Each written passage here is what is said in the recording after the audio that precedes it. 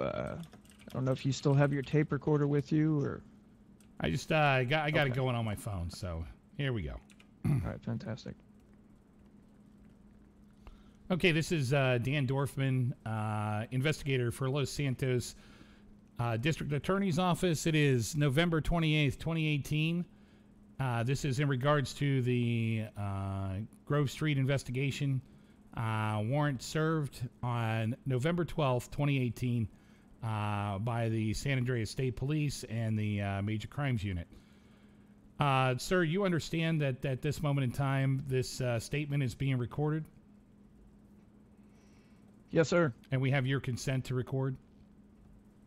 Absolutely. Okay. And for the record, could you please state your name and your position?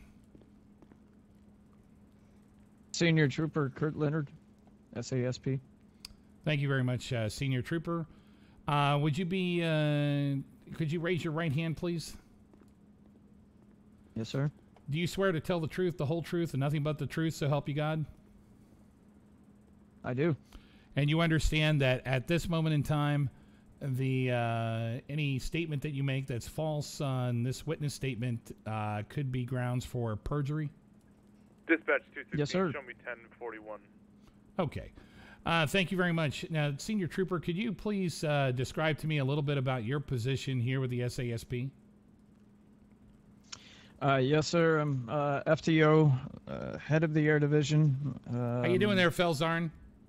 I've been a trooper with the SASP for going on almost a year now. I think I'm just 1 month shy. I patrol the streets, and when needed, I get in the air for air support and for certifying those who I feel are up to the task of being air certified. And are you the head of the Air Division here for Yes, San sir. Andreas State Police? All right. Yes, And sir. I took over after Captain Craig Dale stepped down. Okay. And could you tell us a little bit, tell me a little bit about what is the role of an air unit in typical operations when it's being used? Well, we have basically it's an AS-350 B2 A-Star. It's specially equipped with FLIR, which is advanced, Dispatch if you're familiar with FLIR, it's heat signatures, essentially. It picks up on those. It also is equipped with one night vision camera. Between you and me, it's a piece of shit. The FLIR is much better. Then we also have the high definition camera with 8x optical zoom. As an air support unit, depending on the situation, if we have a string of robberies, we can put an air unit in the sky to kind of give us a little bit broader of an area to cover, to be able to see anybody fleeing from one of those 1090s, a 1090 being a robbery, and also giving air support to operations in case, just to give kind of a coverage in case somebody starts approaching the ground units, and give them heads up if needed. And when you fly, are you typically flying solo, or do you usually have a co-pilot with you?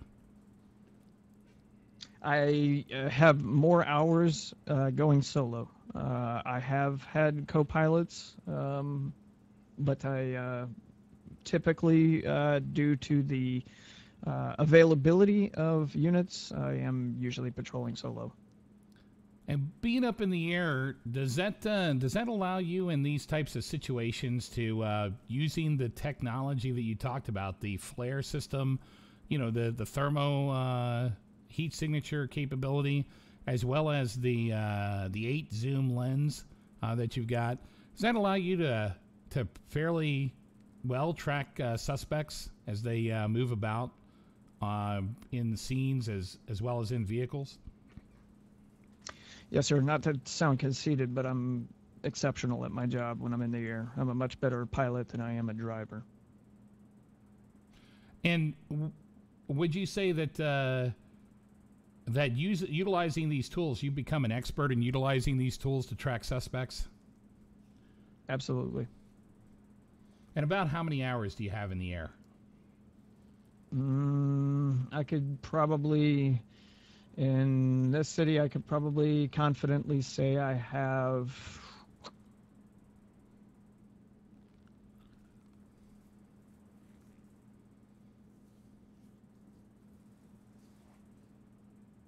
potentially 150 to 200 hours. That's a significant amount of time up in the air because you guys don't Oh, run air units all the time. You bring Yeah, them give out me on. a second. Yeah, give me 1 second. Let me just check something. Ladies and gentlemen, for the record, the trooper is now looking at his phone. He's getting ready to line up his putt. He's got about 18 feet left to right break. Looks like he's got his thumb right now on the meter, and we're all waiting for the putt to occur. Unknown man from nowhere. I would say it's going to be closer to 100 to 150. Okay, closer to 100 to 150. I mean, that's a significant amount of time, far more than anyone else has here in the city. Correct? I mean, hence Yeah, your, if you your were position. to, yes, sir. I'm just coming in, seeing what's up. Just giving him a statement based on my role during the raid. Oh, I gotcha. All right, I'll get better. If you were to hypothetically say 8 hours a month times 12 months, that's roughly 96 hours. Let's just go with 100 hours at this point. Yeah, it's a very significant amount of time. Because, yeah, a significant amount, yes. Sir. And were you an officer in other cities, other county? You kind of alluded to that you might have some additional experience beyond just the San Andreas State Police. I have experience as an LEO in other states like ours, very similar to our state. All right, great, and I appreciate that. Okay, so let's get on to the event specifically about the November the 12th. So the assistant director, you had told me, called you in, and what did he ask you to do? He asked me to give air support for the operation that they had that night. And do you recall what you were told about the operation?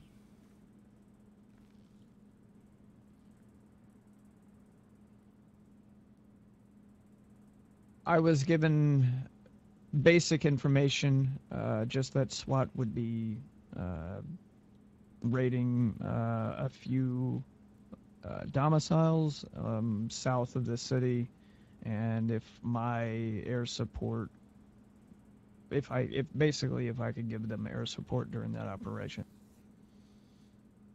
All right, and you understood air support. Your role in that is keeping an eye on things, giving troopers heads up, warnings about individuals that might be approaching them or trying to flee an area. Is that right? Yes, exactly. Okay. So as the operation kicks off, walk me through what you do at that particular time. To the best of my recollection, when I came on duty, there was a briefing. Essentially, I came in. The SWAT unit had more information because they had been planning this. I was called in to give that air support. But the briefing was essentially that they would be separating into two groups, one on the Forum side, one on the Grove Street cul-de-sac side, and if I could basically meander back and forth between the two sites, just giving them information on anything that I saw out of place or anything that could potentially be detrimental to the operation. And where did the operation begin? I mean, as far as was it in the forum sites, or was it along Grove Street? As I said, the teams, there were 2 teams and they split up. One unit took Grove, one unit took the Forum. Okay. All right, and so you were floating back and forth between the two. Did you? Correct. Were there any calls to you from the ground during the time that you had air coverage and you're watching things? Were there any direct calls to you from any units on the ground asking you to specifically watch or look into something? There were a couple of vehicles that approached Grove at what point, if I recall correctly, I believe I received a direct call, asking me to keep an eye on said vehicles. There were also other vehicles that came into the area, most of which were just one-offs. I remember Badaka was one individual that came through, and Coco Kale was also another individual that came through. Excuse me. And but they didn't turn out to be anything. As far as any other direct calls, it was just to give them support, that they were breaching.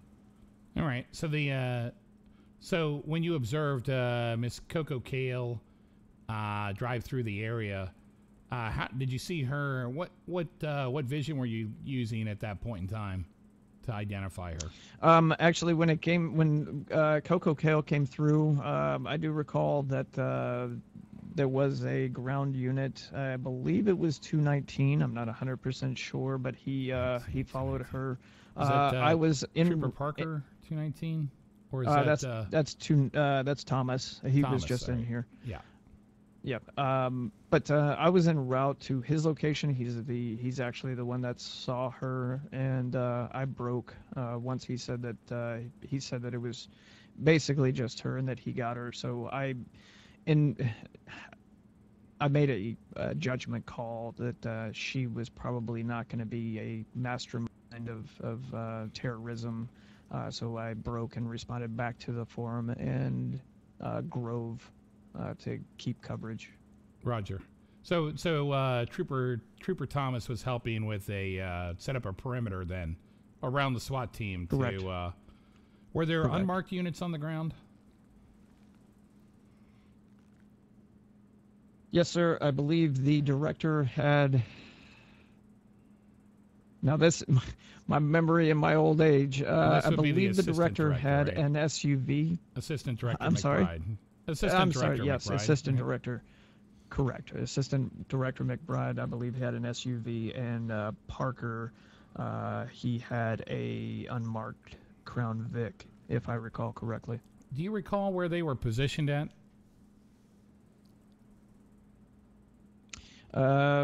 Assistant Director McBride had set up a position on. Hold on a second.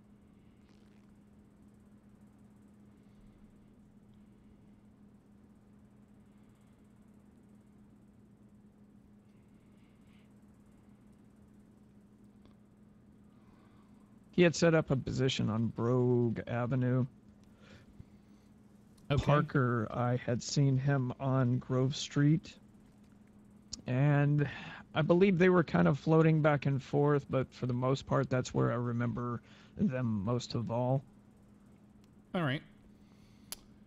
And okay, so let's so that was Coco. You said Mr. Badaka also appeared on scene. Was he picked up by the perimeter, or did he actually breach? He was in the perimeter. He was not actually near Forum. Neither of those individuals were actually near the Forum or Grove. They were just probably about 2 or 3 blocks outside of that area. All right. So let's talk about.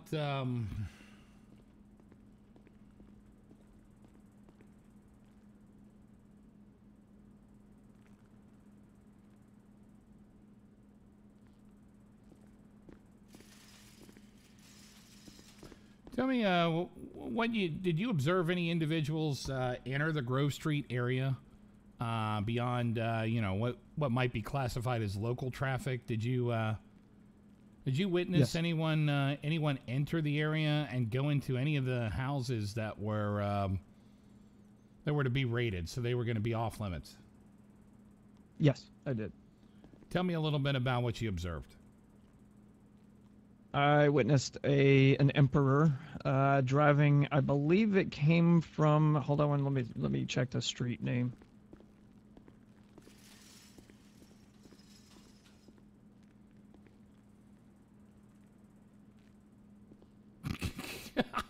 He looks all All right, to the flustered. best of my recollection, it was coming west on Carson, went south on Brogue, and then made a left-hand eastbound turn onto Grove Street. Pulled into the cul-de-sac and was parked in front of the house on the most northern side of that cul-de-sac.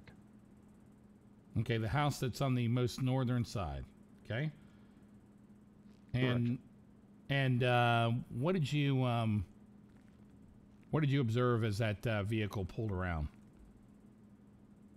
I observed a Mr. Jack Jackson and a number 1 male, unidentified at the time, go into what I know now as Mr. Jackson's home. All right. How many individuals did you say you saw? Was it 1, 2, or 3? It sounded like at least 2. Were there 3 or 2? It was 2. All right. I only saw 2 myself. Okay. And then you saw these individuals go into what was going over the radio? Do you recall at the time?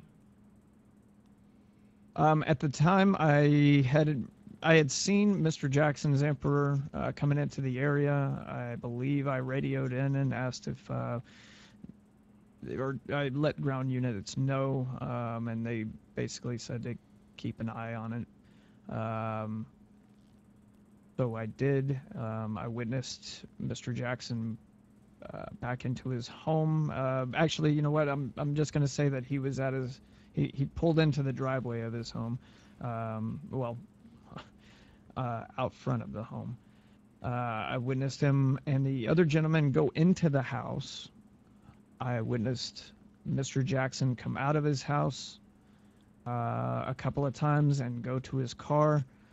And then I also witnessed the other individual, the type 1 male. He came out of the house, went around to the back side of the house, paused for a few moments, and then came back around to the front side of the house. I was not able to pick up on the camera whether or not he dropped anything. It was my suspicion at the time that maybe he was dropping things, because it just seemed odd and peculiar behavior to come from the house, go to the back side of the house, and then back around to the front. Either that or he was potentially looking out, because that home backs up to that little side road between Grove Street and the Mega Mall. So I don't know if I would be speculating at this point as to what he was actually doing. Okay. And was that did you see the when Mr. Jackson was running back and forth, did you see the trunk on his vehicle open up? I did. All right.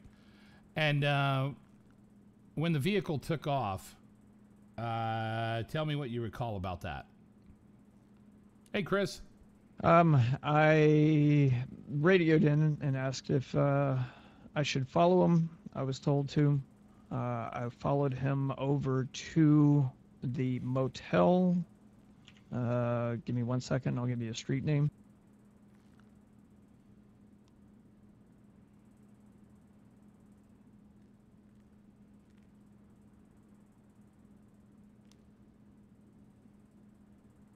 It's going to be the motel at Little Bighorn in Jamestown. Is that the Billingsgate motel? I believe it is. And where did you see them pull up in that hotel? I pulled in from the west side and I saw Mr. Jackson get out. It appeared that he went to his trunk and then went inside. I cannot remember if the trunk opened or not, but he did go inside the building from that point. Did he make a few trips, or was there anybody else around with him? I did not see the other individual that I had previously seen on Grove. It was at that time, once he entered that hotel, that there was a kind of a big storm that came through. All visibility was lost for some time. And then, so I made my way back to Mission Row, and once the storm had passed, I had made my way back to Hey, the DJ. scene. I believe at that point, I did not witness Mr. Jackson's car there, or I did not see him come back out of that hotel room. He might have slipped out somehow that I was unaware of. Did the you radioed obviously this to the units on the ground? What was the director's instructions to you? To keep an eye on the motel. All right.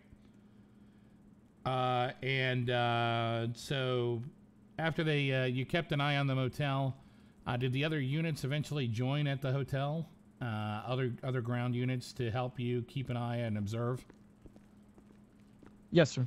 It was pretty much at the end of the operations on the Forum and in Grove. So once I witnessed what I did, it was per instruction of the ground units to swarm that hotel. And when you observed from your point of view, when you saw Mr. Jackson get out of the vehicle and move towards the hotel, did he go up to was his room on the first floor, the second floor? Did you see which room he went in?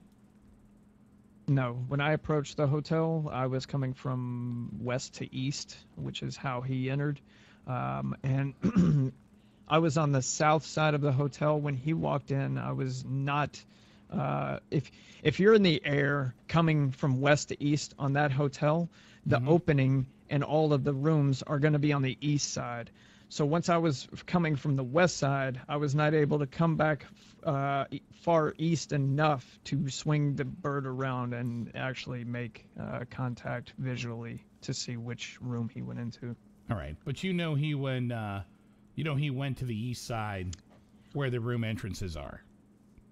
I'm 100% certain that he went into that motel. All right. And is there any other way out of that complex without that would have been without your observation? I mean, not without my observation at the storm, time, right? We're not talking about the storm. Yeah, not without my. But...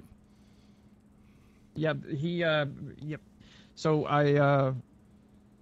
it was at the time once I realized that he was coming in from the going on the east side, and I did not have visual contact. I enabled the FLIR for the heat signature, and I was able to see him once he actually went around to the east side of the building. That heat signature disappeared. Now, once an individual goes inside that building, that heat signature is not going to be accurate any longer. But there was never any point that heat signature left any other direction of that hotel. I would have been able to pick that up. So it was reasonable at that point in time. You had every reason to believe that you witnessed Mr. Jackson pull up to his personal residence, which was about to be raided. Somehow he breaches the perimeter. He's observed by yourself as well as ground units. He removes items from his place of business with another individual, his home on Grove Street with another individual, and then proceeds to put those items back into his trunk, while the other individual moves items and puts them potentially in the backyard or over Yeah, or maybe he's just keeping watch. It's hard to tell. Then they get into the vehicle, Correct. speed off. You're following them, keeping radio contact with the ground units, and you follow him over to the east side entrance of this hotel, the Billingsgate on Little Bighorn. At which point your statement is that you were on the south side of as the air unit. You lost observation on him as he went to the east side where the room entrances are. At which point you quickly flipped on. You realized you weren't going to be able to keep contact there, so you quickly flipped on your infrared, your heat signature. You tracked his heat signature until it disappeared, which was an indication that he went into one of the rooms in this motel. Yes, sir. All right. When you notified the director that what you had observed, your testimony is that he indicated for you to keep an eye on the hotel. Yes, sir. Okay. And if I understand correctly, there was a brief storm where we lost sight. Everyone kind of lost sight. And when you returned to the scene, you had to land for a brief moment. When you returned to the scene, the individuals, the subjects, were still nowhere to be found. They may have been inside, may have been outside, but at that particular time, you did not see any additional view of those individuals. Is that right? Hey, Can I help Leonard, you? want me to go? I was gonna see if you want me to go help him out real quick. Give me a second.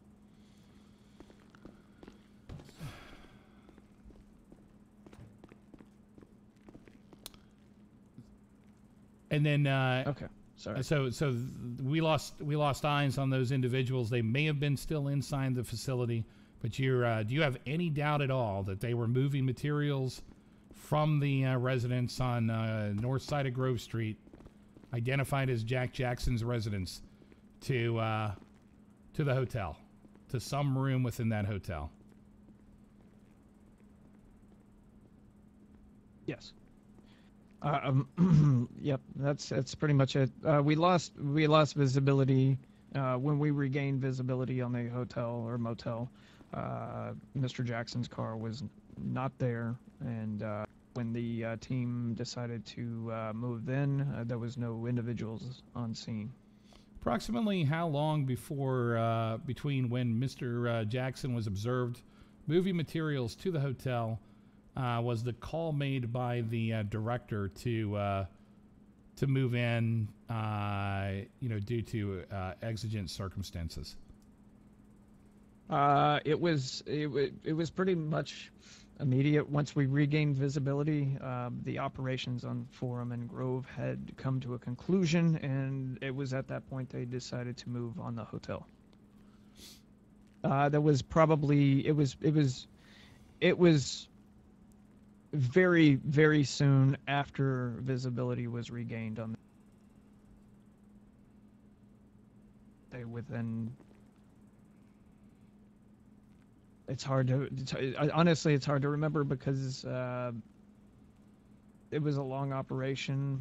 It could have been. I don't even want to speculate on time. Honestly, it was quick though. Okay, fair enough. But it was a reasonably fast. I mean, you were doing your best to keep observation.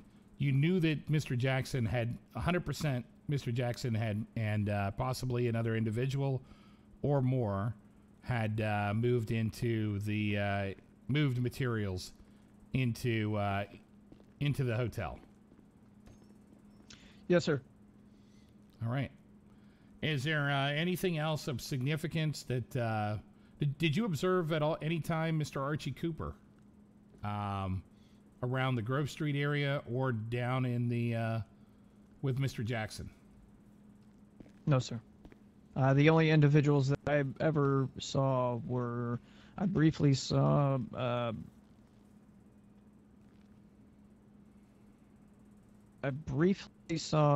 Miss Hale's vehicle During the operation, I had made a swing over red line and saw what appeared to be Mr. Or Walter Fopp standing outside along with Cannon. And those were basically the only individuals outside of the SASP that I physically saw, other than Mr. Jackson and the unknown individual type 1 male that was with. All right. And did you, prior to the director making the call to move in on the hotel, did he ask for your confirmation on what you saw over the radio?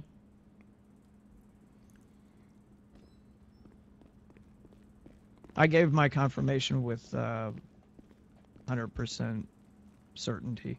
Okay. All right. Great. I'm going to go ahead and end the recording then. Trooper, I appreciate your time and making this statement. Thank you.